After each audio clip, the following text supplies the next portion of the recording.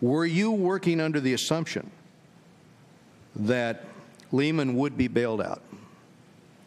No, sir, I was not. You're not? Or a similar arrangement, perhaps, as to what happened with Bear Stearns, the diamond deal? You weren't working under the assumption that that might happen in your situation as well? No, sir, I was not. We got to that fateful weekend. Looking at the asset valuations, we had strong capital.